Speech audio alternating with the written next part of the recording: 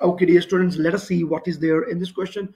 A train traveling in a straight line emits a sound of constant frequency f.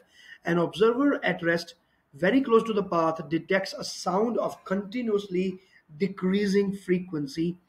The train is approaching the observer at constant speed, approaching the observer at increasing speed, moving away at constant, moving away at increasing speed.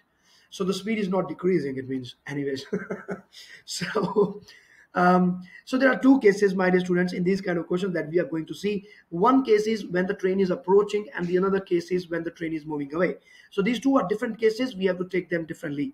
So let us go for case number one, and we say that the train is approaching the observer. So this is the train, and this is the sound. So this is the observer, and train is approaching. The sound is also moving in positive direction. Train is also moving in positive direction. The observer is not moving. So the frequency is f, but the frequency heard here is f double dash. So f double dash is equal to f into c minus the velocity of observer divided by c minus the velocity of the source. This is how I write these formulas. It's not f double dash, it's f dash, my dear students. Sorry for the mistakes. Yeah. So this is how I do it. I just take a sign convention here that all of the bodies moving in positive direction is positive and all the velocities moving in the negative direction is negative. Just plug in the values with the sign convention and you will get the right answer. So now in this case, the first case, the observer is not moving. So observer is 0 and only this thing is happening. So my dear students, constant speed. So let us first of all understand what is constant speed. Try to understand, if like the speed of sound is not going to change, the speed of source is also constant. That is the condition that we are now imposing on it. If Vs is constant, C is constant, F is constant, it means that F dash will be a constant value. Whether the F dash increases or whether F dash will be lesser than the original frequency, it will have a constant value if the train is moving at a constant speed.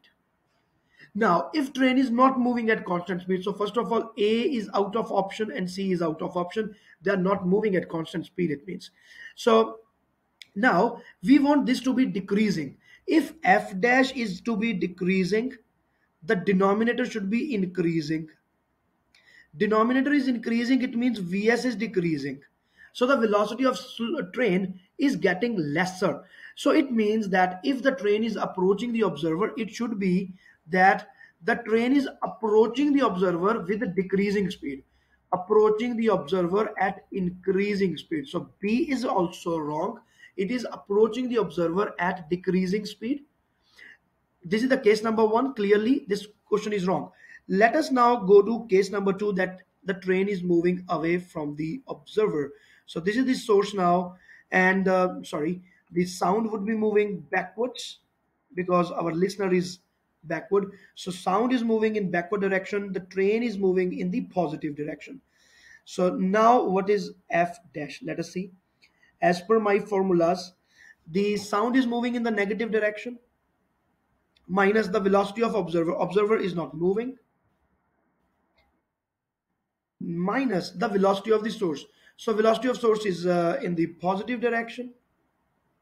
It would be taken positive. So the negative can be taken common and your answer is coming out to be C divided by C plus Vs. So this is F dash, my dear students, F dash. Now let us see what is happening. So now I want the frequency to decrease. F dash should be decreasing. So if F dash is decreasing, C plus Vs should be increasing, and which only means that Vs should be increasing. I'm coming again, try to understand.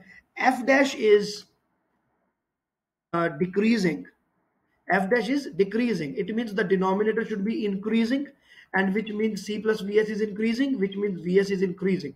It means the train is moving away from the observer at increasing speed. D option is cent% correct, and this is the cent% explanation of the question. My dear students, the mark scheme says that the answer is D, and yes, the answer is correct. So this is the true explanation of this question. Please subscribe to the YouTube channel. All the best. Bye.